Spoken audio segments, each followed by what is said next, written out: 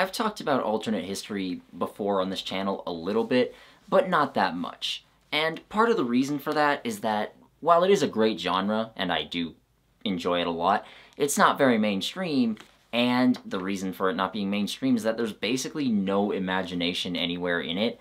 Like, whenever you see an alternate history scenario which is brought up in the mainstream, it's always either what if the Axis powers won World War II, or what if the Confederate States won the American Civil War, which, they're just boring at this point. You know, I've seen what if the Axis won World War II. I've seen so many different variations on that over the years. I'm just bored by it. If you have an idea for that, I really don't care anymore.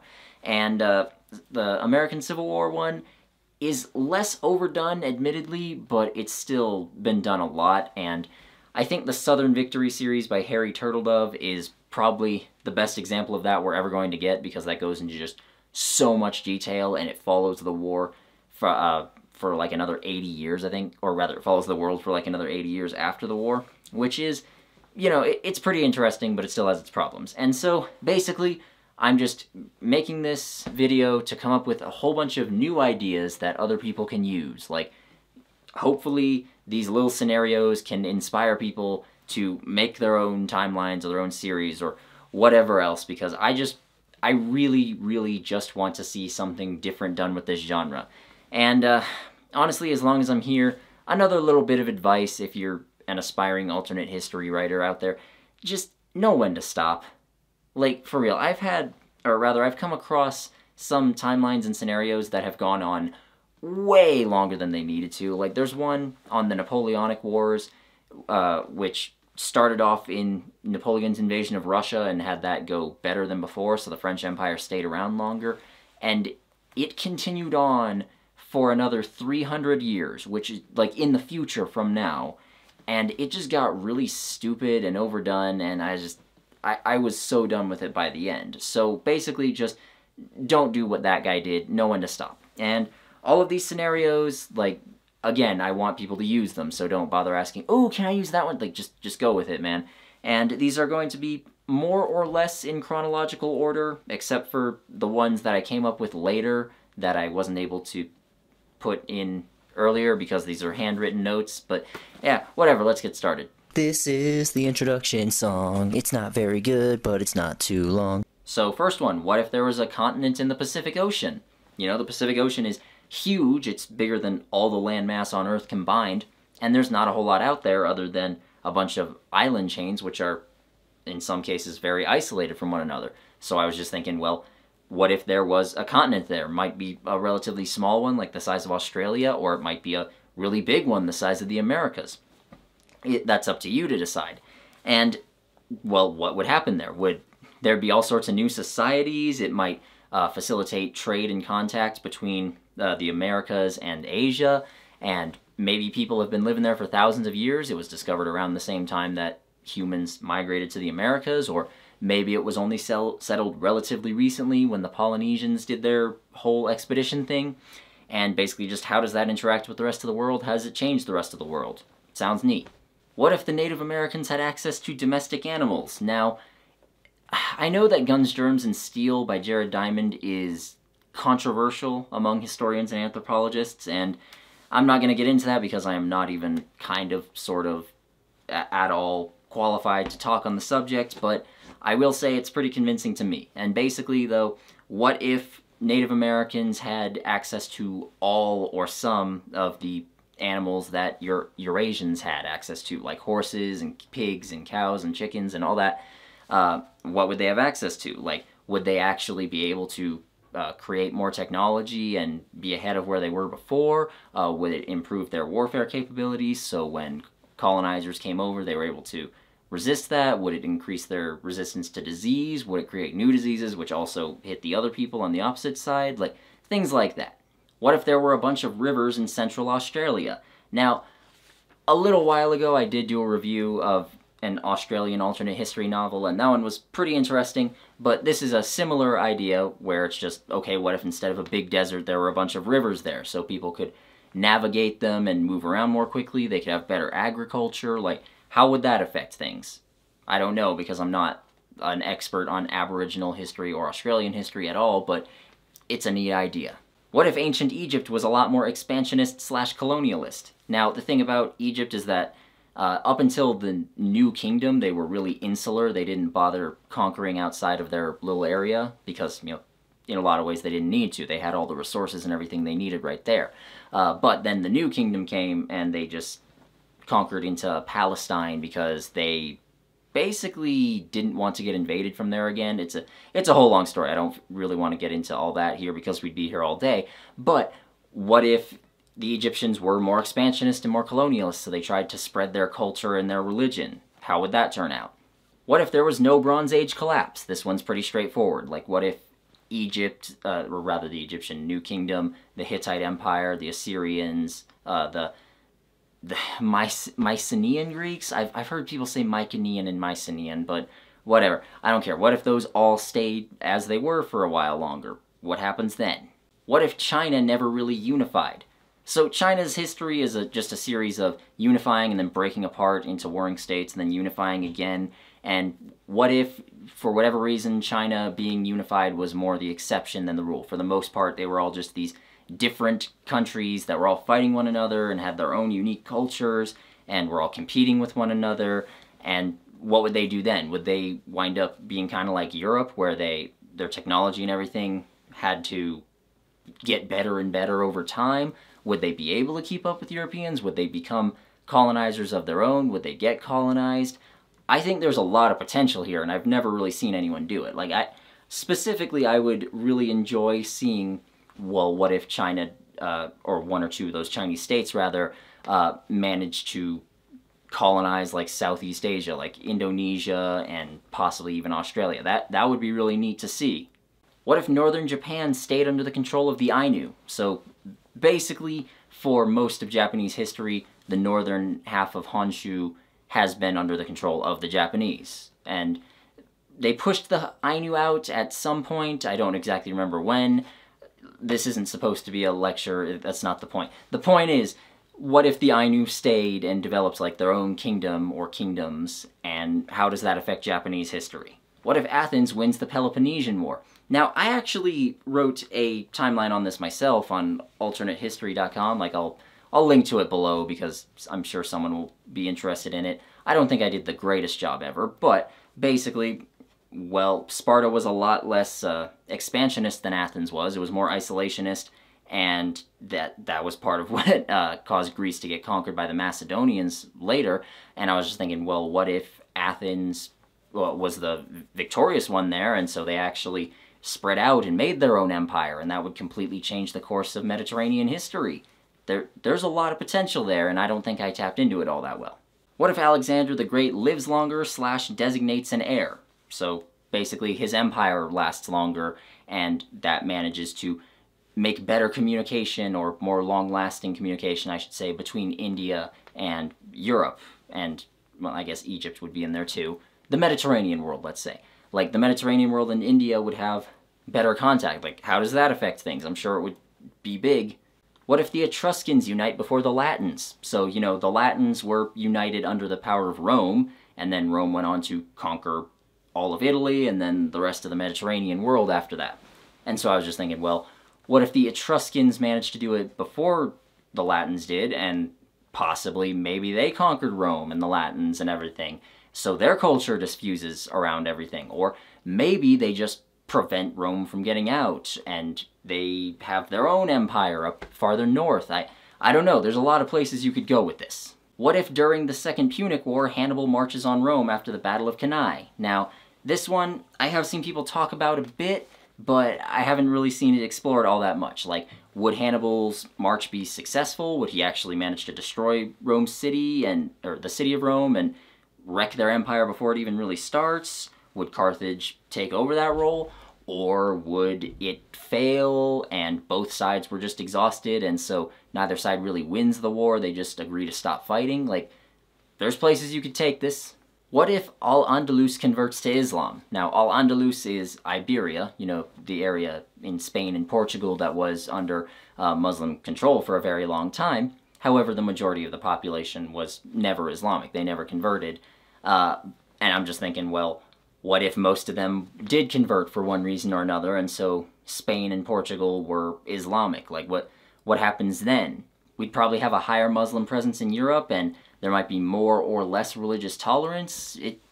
This is a pretty big deal. Like, if that happened, it would change a lot of things. What if the Seljuk Turks never enter Anatolia? So, what if the Byzantine/Greek presence remains there, and what if the Seljuks, instead, they still come out west, but they settle in, like, Mesopotamia, around Baghdad instead, and they just make their empire there? Would the Ottoman Empire ever become a thing, or would there be some sort of equivalent that was based in Iraq instead of Turkey? And later on, would Turkey, or Anatolia, I should say, would that become kind of like the Balkans with a couple of different ethnic groups like Greeks and Kurds and Armenians and such? Would they all be at each other's throats all the time? I don't know. What if during the First Crusade the Byzantines helped the crusading army like they said they were supposed to? Like, basically the Byzantines never helped them in their conquest of Jerusalem and the whole coast of the Levant there because of a miscommunication where they thought, oh, okay, those guys are all about to get killed, we have to take ourselves back home and prepare for an attack. And that never happened, obviously. And so I'm just thinking, well, what if the Byzantines helped them out? That would probably foster a better relationship between them, and that might help fix the Great Schism, I don't know. And maybe the Crusader states would last longer because they would have more support from right there as opposed to having to truck it all in from France and Germany. On the subject of the Crusades, what if the Kingdom of Jerusalem never used the French feudal system? Now, without going into too much detail, basically, the French feudal system was a clusterfuck. It was extremely decentralized and had basically the king has very little authority, at least until later years in France. He was able to consolidate over many generations, but whatever. And they tried to export that same system to Jerusalem, but it did not work very well because they didn't have the population to back it up, and so that's why the kingdom declined so quickly and was able to be conquered relatively easily less than 100 years after it was founded. And so if they had a functional government, what would happen then? They would probably last a lot longer, and from there it butterflies out and affects a lot of other things.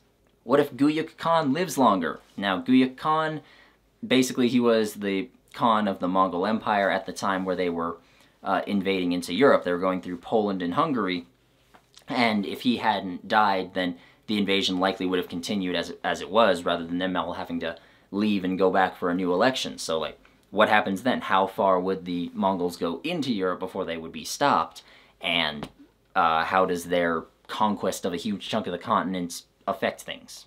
On a similar note, what if Guyuk dies at the same time, but he actually designates an heir, and so the Mongol Empire avoids having a civil war which lasts several years and causes a whole bunch of destruction, and more than anything, that probably contributed to the empire fracturing a generation later. Like, what happens then? How much longer would the Mongols really be able to last? What if Ireland united without England? Now, don't tell the IRA this, but Ireland has only ever been a unified state when it's under the control of the English. And so, this would depend a lot on what time period Ireland becomes united under and what system it's under. Like, for example, if it happened in, maybe not prehistory, but in, let's say, 200 BC, if some king had managed to unify it and make it an actual centralized state, like, that would be a lot different than if it had managed to throw off the English yoke during one of their many rebellions in, like, let's say the year 1500 and centralize and unify that way. Like, either way, those are going to be much, much different, but an independent Ireland changes the whole calculus of European politics. What if there was less ethnic cleansing during the Beaver Wars? Now, the Beaver Wars were basically a bunch of different conflicts where the Iroquois Confederacy, otherwise known as the Haudenosaunee, went south into, like, the Midwestern United States and killed basically everyone there and depopulated huge chunks of the country so that they could get access to those beaver hunting grounds. And I was thinking, like, okay, what if instead of just killing everybody, the Iroquois vassalized them and ruled over them, or maybe they actually brought them into the Confederacy, and just how does that change things? Because having Native Americans that are much more unified and more numerous, that changes a lot when it comes to American expansion into the interior. What if the Holy Roman Empire did not have partible inheritance? Now, basically, there's two types of inheritance. There's partible and impartible.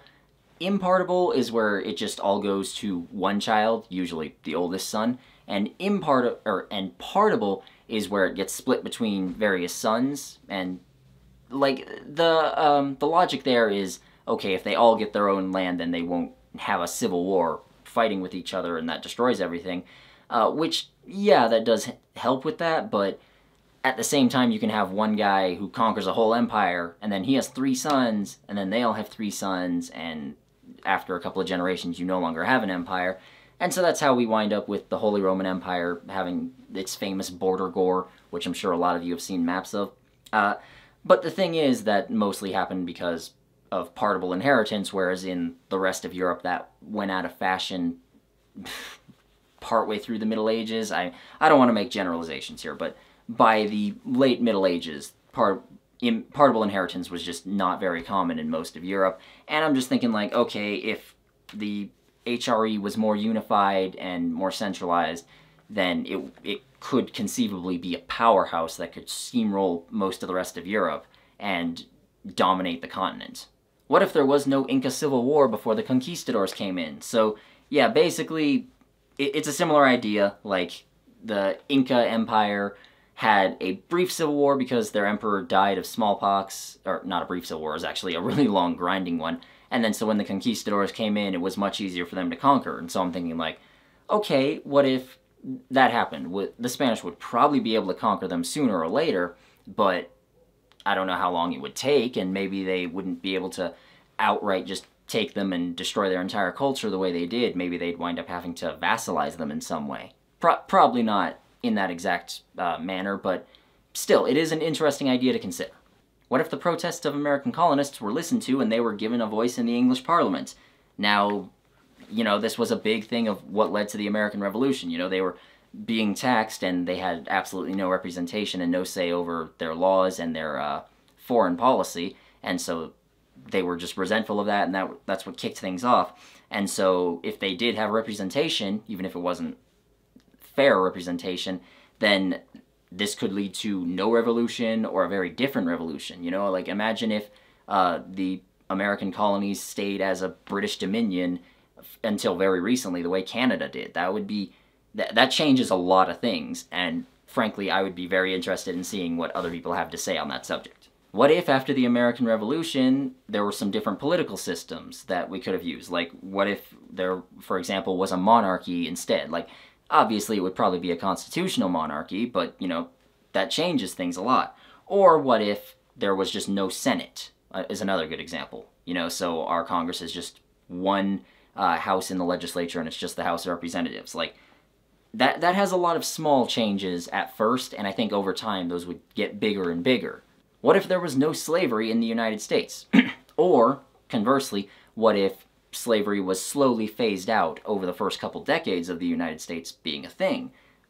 Like, obviously that would lead to no civil war, but how does it affect things beyond that? How does it affect, like, black people's civil rights and their place in society? And maybe there'd be a lot fewer of them because less slaves would be imported, and maybe a bunch of them would wind up leaving and Liberia would become like an actual American colony. I don't know. There's a lot of places you could go with this.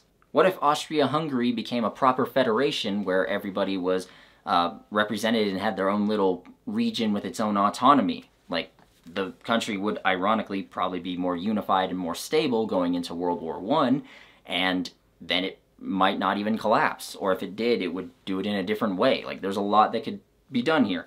And on a similar note, what if the Ottoman Empire federated as well? So, you know, they would have, like, a region for the Turks, which would be, you know, Anatolia, the biggest chunk of the empire. And then you might have, like, a region for the Greeks, a region for the Armenians, for the Kurds, for the Arabs, you know, stuff like that. And, well, would that help things, or would it make it worse? What if instead of Marxist-Leninism, the Bolsheviks were anarchists during the Russian Civil War? Like, that's a neat idea. Like, would they even be able to win the war under these circumstances? Or if they did win the war, like, what happens after that? I don't know. What if the Soviet Union wins the Winter War? You know, like, because in real life, I mean, sure, they did win eventually, but that's just because they had so many more resources to throw at Finland. Like, Finland was really punching above its weight there because, well, for a variety of reasons, but a big part of it is just that the USSR had purged the officer ranks of its army, and so they weren't led very well, and a couple other reasons too, but let's not get too far into that.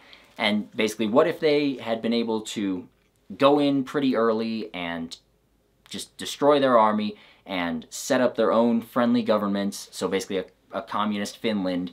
Like, how would things work out there? Like, would that really change that much about the Cold War? Would it change that much about World War II? I don't know, that's up to people who have researched this better than I have. What if Tibet's independence was recognized by other countries? Now, after the Chinese monarchy fell and the country broke apart into a bunch of smaller pieces, Tibet did declare independence, and they had their own monarchy for a while, which I have not been able to make heads or tails of. Like, I've tried doing research on it. The most I can figure out is that the Dalai Lama is basically the king of Tibet, and he's like an absolute monarch, but his selection is not, it's not hereditary, it's like through a weird religious ceremony. It's a little weird, and I can't quite wrap my mind around it. But, like, what if Tibet had its independence recognized, and so China was not able to just go in and take it over? Like, okay, what happens then? China would be smaller, obviously, but how does this change the geopolitical calculus? Like, what about anti-monarchy activities in Tibet? Like, people probably wouldn't like living under that system for very long. They might have small rebellions and stuff. China might fund some of those. Like, what happened? There's a lot of places you could go with this one. I'm really interested in seeing what other people have to say on the subject. What if the Madagascar plan went through? So basically, before the Holocaust happened, some higher members of the Nazi leadership were just saying, what if we took all the Jews and just shipped them to Madagascar, let them have their own little country there? And, okay, what if that actually happened?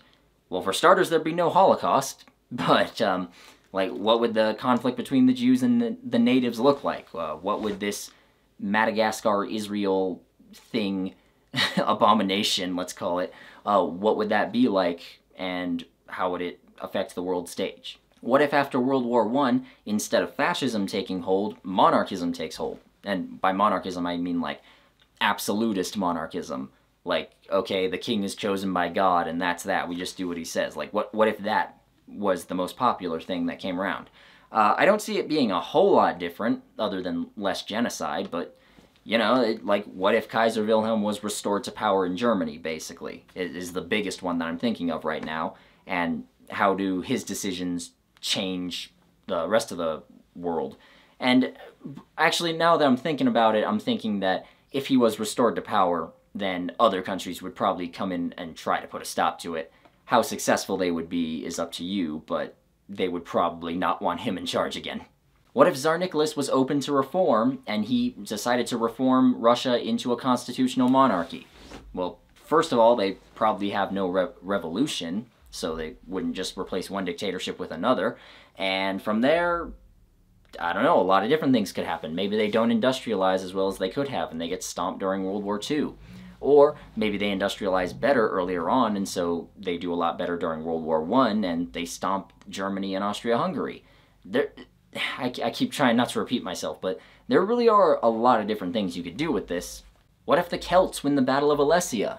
Basically, this was during the Roman conquest of Gaul, when Julius Caesar had managed to take Vercingetorix and all the other Celtic rebels and trap them in this town called Alesia, and they were under siege. And I'm just thinking, well, what if the Celts won and they destroyed the Roman army? They possibly killed Julius Caesar, and they managed to maintain their independence.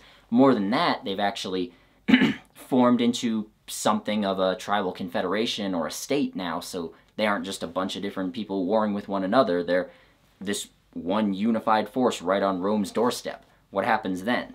And the last one, what if Fred Hampton lives? You know, what if he was not assassinated, or they attempted to assassinate him and he still survived? Like, what goes on then? I got this idea while watching Judas and the Black Messiah, which is a really good movie, by the way. You should check it out. But basically, he was a very charismatic dude. Like, what if the Black Panther Party under his leadership was able to become an actual political force? What if it had people elected to Congress in a couple of places? What if their ideals and the whole thing of Fred Hampton creating a rainbow coalition, like what if that causes socialism to take hold in America? Like I really, really doubt we would have a revolution in the 70s or 80s, but you know, like, the idea is there.